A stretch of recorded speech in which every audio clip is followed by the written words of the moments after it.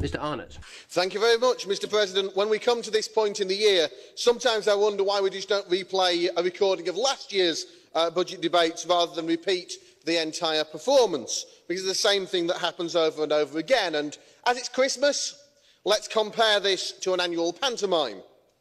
The Budget Committee, the Commission, the European Parliament, well, we all vote, don't we, for more EU, more spending, more taxpayers' money being thrown at this project.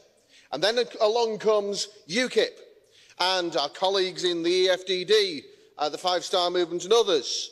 And we suggest saving the taxpayer billions of euros, and we show how it can be done, and we show costs that can be cut, and we show victimless cuts. And saving money for ordinary people, well, that makes us the pantomime villain. And so you lot all boo. Oh, yes, you do. And Labour and Conservatives vote against whatever we come up with, and that shows sometimes how much they seem to care about saving money for ordinary people.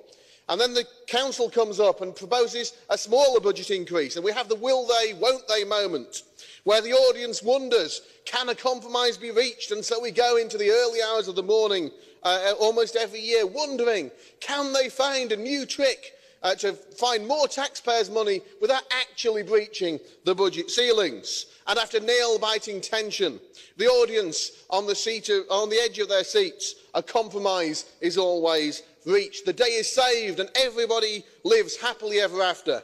Everybody, of course, except the general public, who have to pay for all of it, despite, in the UK's case, having voted for Brexit.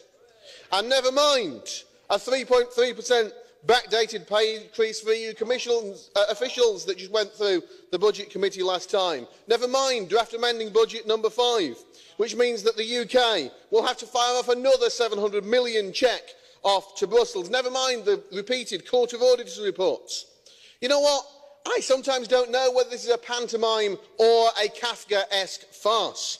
Well, the British people voted for Brexit, and we're going to write the last chapter. We're going to play the final act, and we're going to lower the curtain on this tragedy. Mr. Arnott, there is a blue card for you. Do you want to answer?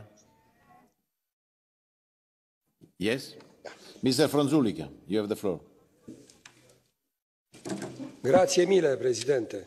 Mr. Arnott, as you mentioned, the United Kingdom is going to leave the European Union. Why do you care so much about the European Union budget? Leave us, you know, the countries that remain, to take care of the European Union budget, Mr. Arnott.